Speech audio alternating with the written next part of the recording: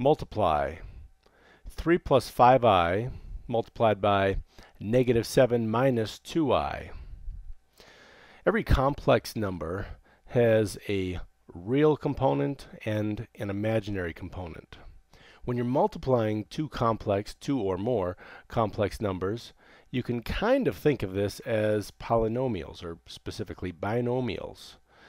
And in that case, when you have one complex number multiplied by another, you can think of it as using FOIL to multiply these. Now, absolutely, the I is not a variable here. It represents the imaginary part of this complex number. But if you think of it like a variable, then in this portion of the multiplication, then that'll help you to perform this just like you're multiplying polynomials.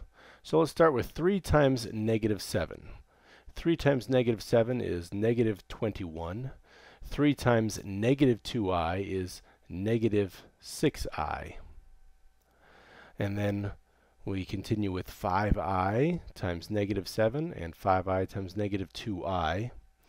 5i times negative 7 is negative 35i. And 5i times negative 2i would be negative 10i squared. Okay, let's combine some I'll call them like terms. Again, these i's are not variables, but you can think of them like that. You're going to combine this imaginary part of the complex number. We have negative 6i and negative 35i.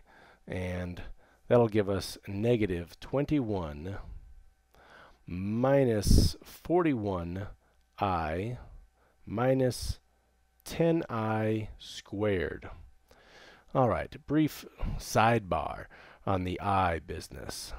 We're not done yet with this.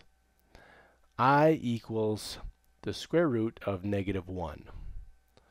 Well, then I squared would equal the square root of negative 1 quantity squared. And when you square a square root, you get what's inside, what's under the radical. So I squared equals negative 1. So we could plug in negative 1 for I squared and continue that.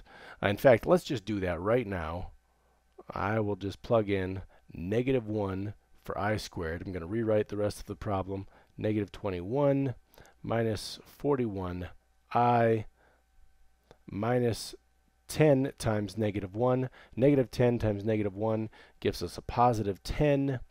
So negative 21 plus 10 minus 41i. I hope that didn't catch you off guard. I just wrote the plus 10 over here.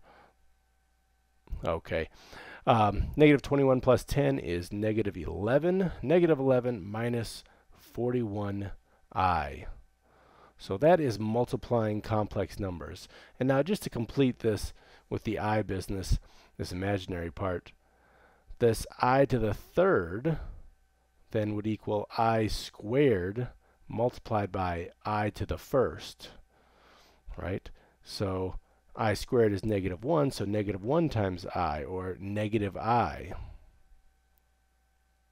And then I to the fourth, if you ever come across this, is negative, well, let's break it down. I squared multiplied by I squared, because I squared is I squared times I squared is I to the fourth, and that equals negative 1 times negative 1 because of what we did here. So I to the fourth equals positive 1.